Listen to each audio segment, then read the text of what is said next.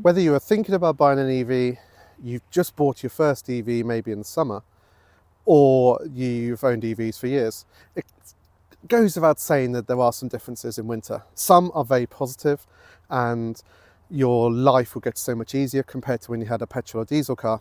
Other things, a little bit frustrating, worth being aware of, and you can plan your life, your driving life around it and not have any problems. So this is hopefully going to be a short video, quickly whistling through some of the things you should be aware of. The first major positive of EVs comes with the tech that a lot of these cars have. Majority of EVs have an app on your phone, and you can defrost and precondition your car from the comfort of your bed if you want to. This is so much better than the old days of having to run a car on the drive, filling your driveway with fumes, scraping the car, getting frustrated, and still ending up with a misted up frosty screen after all that effort.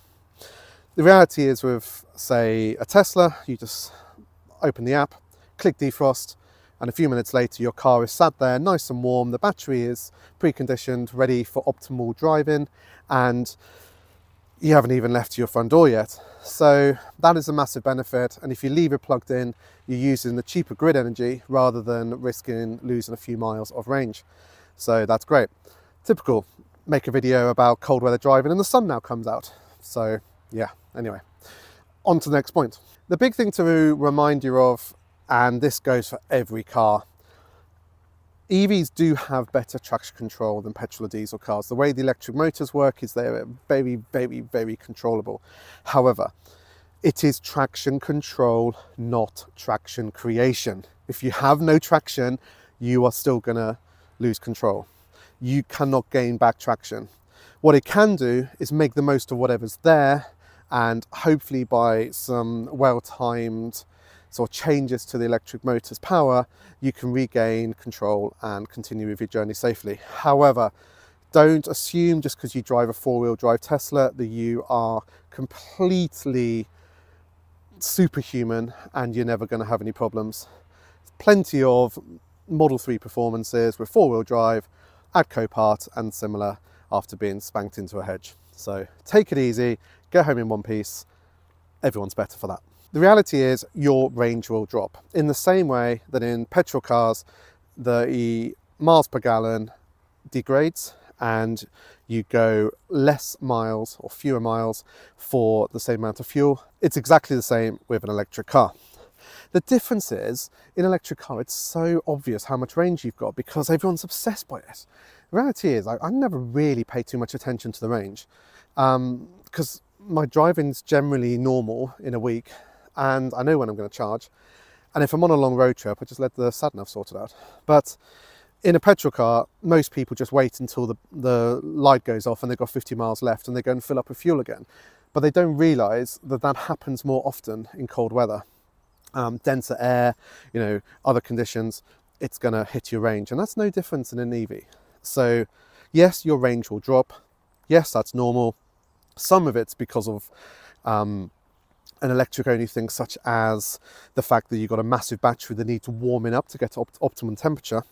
And this is why it's always best to precondition your car before a journey whilst it's still plugged in. Use the grid energy and then you still leave with 100% battery or whatever you've charged to. But the reality is, yes, your range will drop. That's normal. And the other thing to consider is if you're the type of person who makes lots of stops during the day, for example, you drive to one location for work, spend 4 hours there, the battery will then get cold, it then needs to warm up again. You drive 10 miles down the road to another site or another location and then stay there for another 4 hours and the battery will drop again. So you end up using, of your 100% battery, some for driving and some for warming the battery up. That's the reality of having a massive battery to power your car. It's still an enormous ton cheaper than running a petrol or diesel car, but you've got to remember that. The other thing to consider is that amazing thing called regenerative braking or regen doesn't work so well when the battery's cold. So you're going to have to wait for that battery to warm up before you can regen and get some of that free energy. So when you first drive off on a very cold morning and the battery's cold, don't assume you got regen, use the brakes as normal, and then as it till the car warms up, you'll be able to use regen, and that little icon, you need to check your manual for what icon you're going to see when regen is not available. That will come back, job done. I'm going to reiterate this fact. If you get to work and you've got 20 miles of range left and your commute home is 15 to 20 miles, do not assume you're going to get back into that car after an 8-hour workday and that range is still going to be there. It won't be. The computer will work out what range equivalent it needs to warm up the car and drop your range by that much. Yes, it's frustrating, but it's a reality. So understand that, plan ahead. And to be fair, most people, and I know we're privileged to have off-street parking at home, but 95% of our mileage is charged at off-peak rates, so it's like £5 for 300 miles, thanks to Octopus Energy.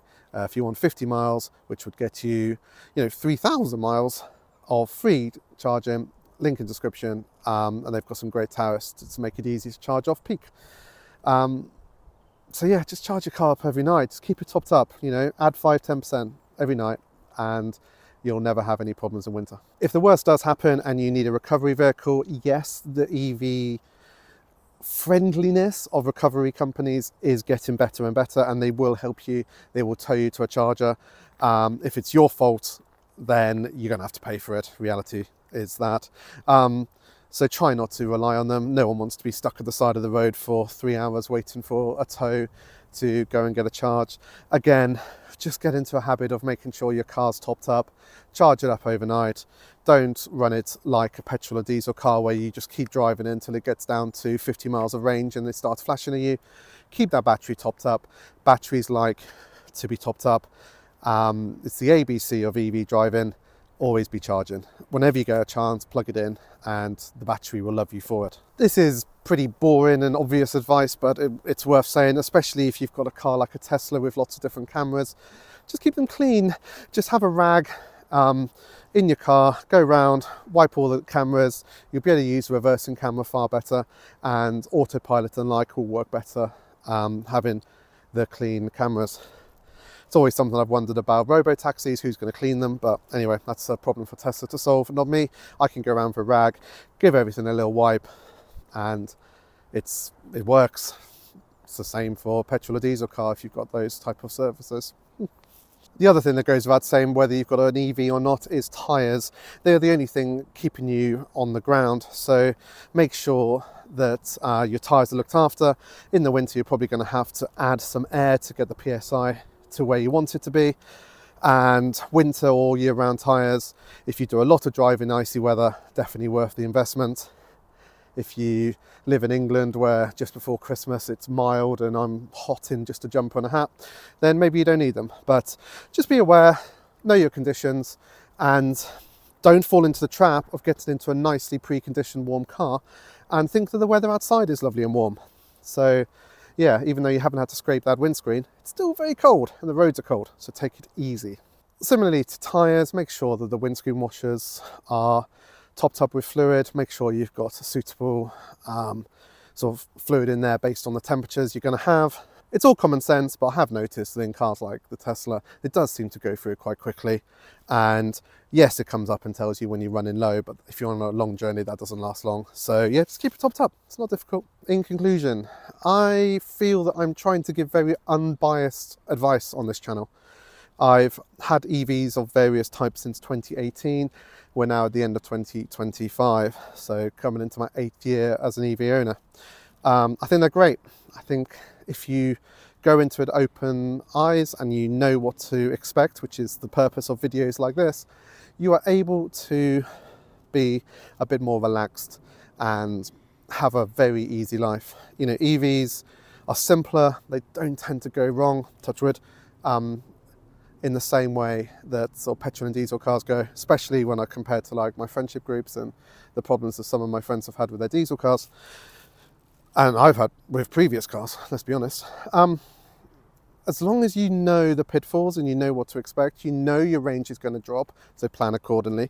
You know that if a battery gets cold during the day, it's going to eat into some range to warm back up for the journey home. If you know all these things, then EVs are just brilliant. And if you can charge them for £5 for 300 miles of range, it's just so cheap motoring. even with sort of Rachel Reeves and the Labour Party trying to screw us over yet again. So yeah, if you have any questions, check some other videos I've done or just ask below in the comments. I'm more than happy to help people out. I couldn't find this kind of advice as easily back in 2018. So hopefully this helps you, and see you on another video. Thanks for watching. Bye.